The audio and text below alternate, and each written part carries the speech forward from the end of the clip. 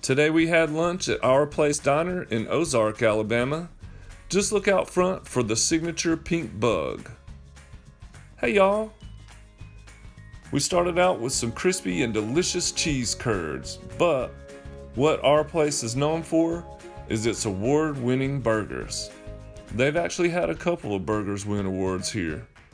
But check out the receipts. The Big Bopper is the champ.